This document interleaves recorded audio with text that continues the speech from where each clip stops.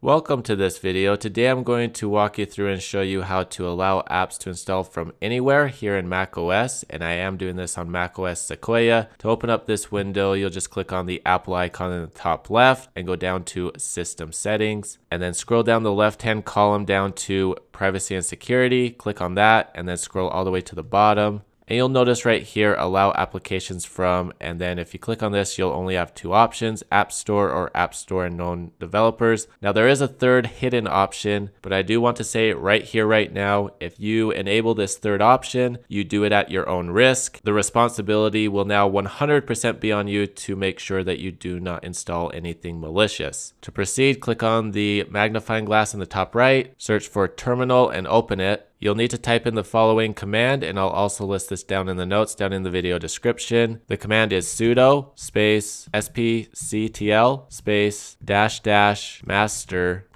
- disable. Hit enter. It will ask for your password. This is the computer password that you type in when you first log into your Mac. You'll want to type it in and it will appear as if it's not typing. That's normal. Just type it in and hit enter. If you did it correctly, you'll get a message like this. And if we come to the menu, you'll notice the option's not there. Just leave this menu for just a moment, come back, scroll back down, and now we have the option for anywhere. That is everything for this video, but if you do have any comments or questions, please post them down below. If you like this video, please give it a thumbs up and please consider sharing it. And if you would like to support the channel, go ahead and hit that join button, the subscribe button, the thanks button, or that bell notification icon to get notifications on future videos. Thank you very much for watching. Hope you have a great day.